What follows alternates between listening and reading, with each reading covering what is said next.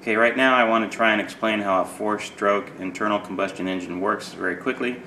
This is the cylinder head on a Chevrolet small block V8. There are 4 cylinders on each side in a V pattern.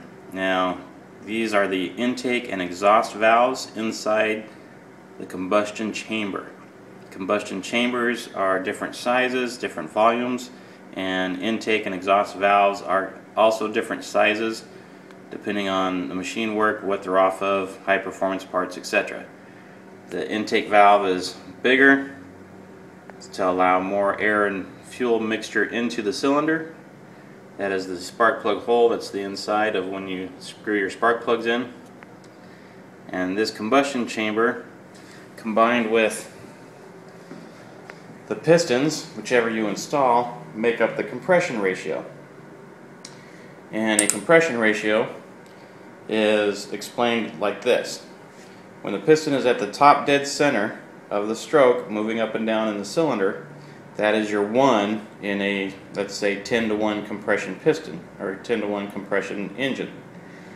Now, compression ratio, that's your 1, and as the piston moves down in the cylinder, it causes a vacuum, just like a reverse syringe, and that vacuum sucks in air and fuel when your intake valve is open, letting air and fuel into the cylinder. So as this moves down, this would be like a 3-to-1 volume, 3 times the volume of top dead center, 4, 5, 6, and so on. So your total compression, as it reaches the bottom of the cylinder, that would be 10 times the volume as when the piston is at the top. That would be 10-to-1 compression. And that can also be modified depending on piston and builders and so on. That's your first stroke, sucks down. That's your intake stroke. The valves close. Then with both valves closed, the piston moves back up. That compresses the air and fuel. When it reaches roughly 6 to 15 degrees before top dead center, the spark plugs fire and burns the air and fuel mixture. It does not explode as some people like to think. It actually burns the fuel just like spitting beer on a campfire. That burning fuel expands and that compresses, that pushes the piston down. That is your power stroke.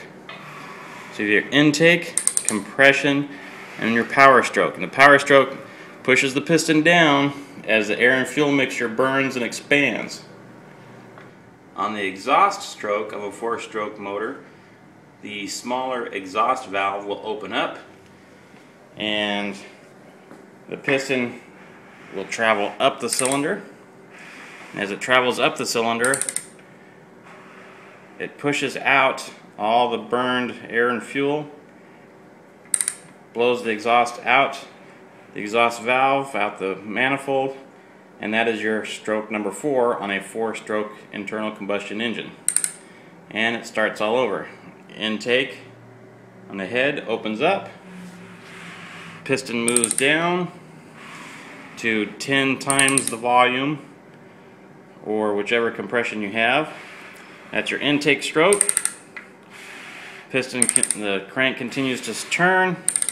Piston moves back up, compresses the air and fuel. That's your compression stroke, number 2.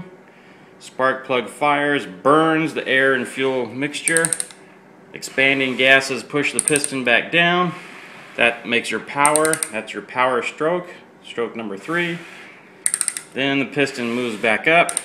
Exhaust valve opens, and the piston pushes all the burned gases out of the engine and starts over. And that's a 4-stroke internal combustion engine and compression ratio.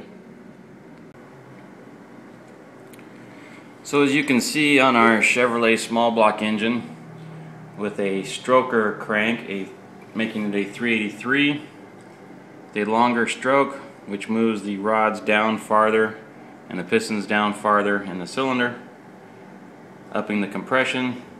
We have taken a die grinder and we have clearanced our block to make room for the rod throws. And as you can see, we've got a lot more clearance here now than what we had before, making it safer, no worries of anything cracking, breaking, getting caught in there. or screwing anything up. Okay, we're ready to install our camshaft on our 383 Stoker Chevy. This is the camshaft that came out of it supposedly, and we're just going to clean it up real quick with some Scratch Brite. Go over the lobes very lightly just to get some of the rust, surface rust and oxidization off of it. Then we'll spray it with some brake cleaner and wipe it down, clean it really good. Okay, we're ready to put our camshaft in, and we want to make sure that the number one cylinder is on top dead center, which is where this marker is on your crank gear for your timing chain. And just got to remember, same as with the piston rings, just remember tits up, you'll be fine. Okay, to install our camshaft, we're going to need our assembly lube. We're going to need some high pressure camshaft lube, specifically for the cam lobes.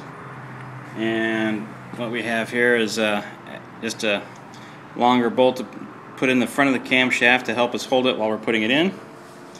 And this is a hydraulic cam, non-roller, and the lobes are going to be a little bit different if it was a true roller cam. And a roller camshaft means that the lifters that go on top of it, these are a flat tappet. This part's flat. It's hydraulic lifters, which means there's a little spring in here. This fills up with oil, making it a hydraulic unit. And a solid lifter would be basically a solid piece with no give to it. And a roller cam and roller lifters, this part right here, instead of being flat, would actually have little rollers on it like this, like these rockers do. These are a roller rocker, full roller rocker with bearings in them. Roller bearings here, roller tips on the ends, and a roller cam would have this little roller part at the bottom of the lifter. But this is not a roller, so we don't need to worry about that. Also, if it was a roller cam, there would be a cam plate that bolts onto here to hold the cam from moving in and out, but we don't need that with a hydraulic camshaft.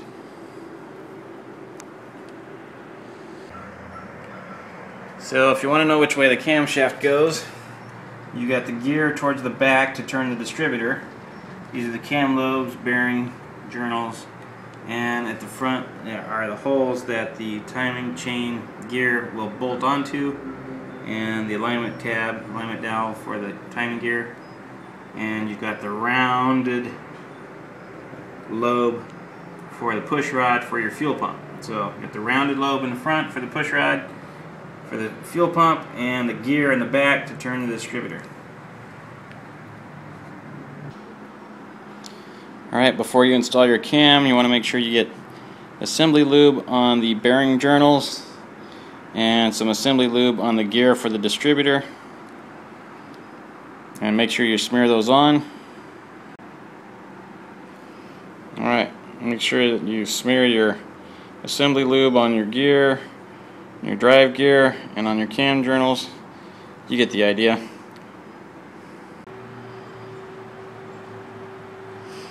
Okay, when you're installing your camshaft, make sure you've got your cam lobes covered well with your high pressure cam lube. I know it looks kind of like fake blood, but wait a minute, I think that is blood. Okay, tip. These edges on the camshaft are very sharp, so be careful when you're installing these and when you're smearing the goo on them. So remember never to force your camshaft in. You may need to spin it a little as you're pushing it in to clear some of the cam lobes, especially on a 383 stroker. And once you have it set like so, you can take your handle off, unscrew your long bolt like so, and we'll show you how to line it up. We're going to test fit and line up our cam gear. This is our cam gear. Single roller just means there's a single set of teeth. Double roller timing gear set would have two sets of teeth side by side. A little stronger, a little better, but we're just using used parts that we got in the box. And if you can't remember which way the gear goes, same as always, tits up so you can see it. This is the back. We've got some assembly lube on the rubbing surfaces, which won't really rub. They'll have oil going through it. But we want to line up our dowel pin on our camshaft with our dowel hole on our gear. like so.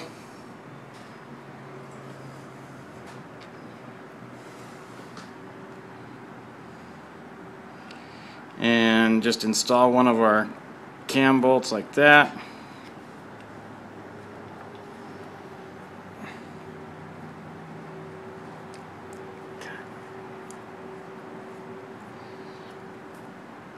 Alright, once we've got our gear lined up on the cam, we've got one of the bolts in, holding it in place. You notice our pointer here, our dimple. This is actually going to go tits down. And what we want to do is we want to line up that dimple with the dimple on our crank.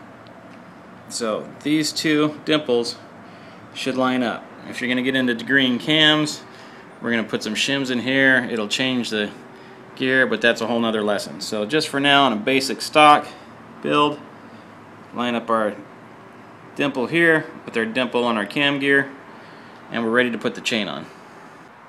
Okay, we've taken our cam gear off, we hung our chain on it, we've already lined up our dimples. We want to make sure that we have this chain on the right tooth count so these dimples stay lined up with the cam gear and the crank gear, and we're going to hang it on like so and tighten up our bolts. Okay, we just want to double check our alignment. Our teeth are lined up, our dimples are lined up on our crank gear and our cam gear on our timing chain set, and we just want to use a little drop of Loctite on our cam gear bolts. Get these guys threaded in, zip it down with the gun, and you're good to go. Now with our cam and timing chain installed, we have our pistons installed, rod and crank, and that, my friends, is a Chevrolet short block, which is basically an engine without the heads. And I don't know if they call it a short block because, you know, it's short without the heads. But the next thing will be the long block, and next thing we're going to do is install the heads.